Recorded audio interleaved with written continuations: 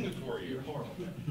With the free throws, how do you kind of fix that? And what are you doing right now to kind of iron some things out there? I'm just really I'm doing a lot right now. Honestly, just staying before and after practice.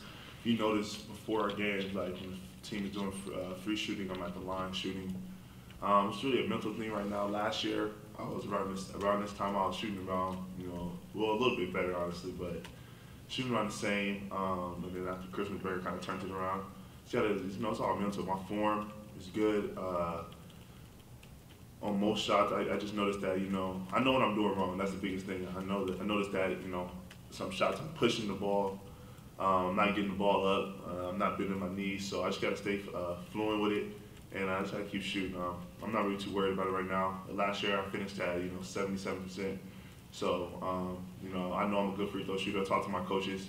They know I'm a good free throw shooter. Just got to lock in and and just hit it. When it is mental like that, and what are some of the things you can actually do to maybe get past that mental block? I just have confidence in myself. The first couple games, when it wasn't, when I was really shooting, worse, it was, I kept the line. It was like, oh, I don't want to get fouled. Like, I can't think like that. You got to think, I want to draw fouls on the defense.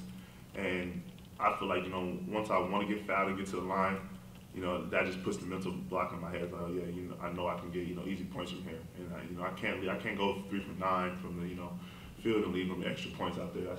That's hurting our team. So. Scott.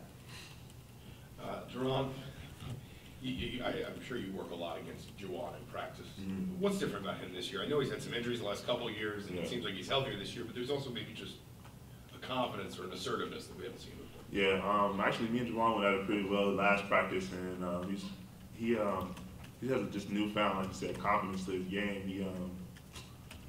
I feel like this is the first time in the last, in my opinion, since he got, from high school, he's able just to play his game, play how he wants to play, and then obviously he's doing what coach needs him to do, but he's just playing his game, really. He's staying calm on the court. He's not doing anything that he doesn't do, and he's being a great leader for us too, so. Pete? Throw in your face. Sometimes the age limit here is a little tough. When you face a team with the length of Louisville, and you're certainly going to be facing it quite a bit, how do you approach it? Are you aggressive? Do you go at it? Do you try to go around it? How do you approach it? Personally, I'm going to try to attack.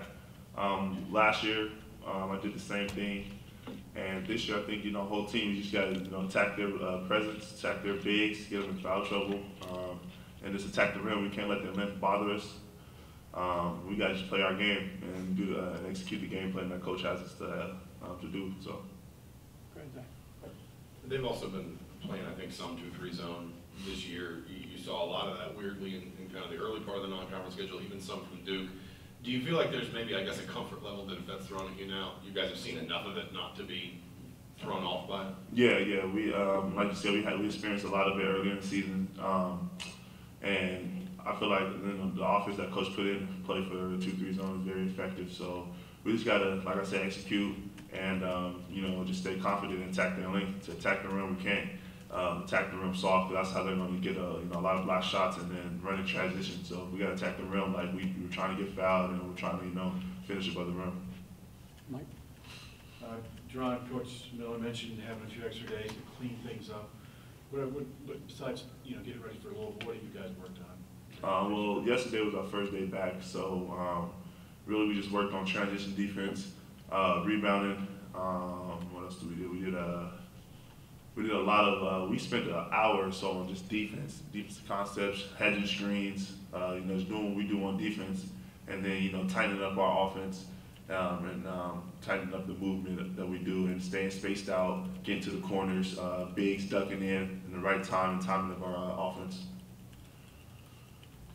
Without asking for too much behind the scenes info, when you talk about working on defense, is it more like concepts and kind of working through things? Is it competitive drills, or is it maybe more like schematic, I guess? No, competitive drills. Everything's competitive rebounding, going at each other. We have to run our offense, but it's really based on defense. So just going at each other in practice for most of the majority of the time. Duran, Coach just said that Devontae Green had the best practice yesterday that he's had in a month. I mean, what do you remember from what Devontae did in that practice yesterday?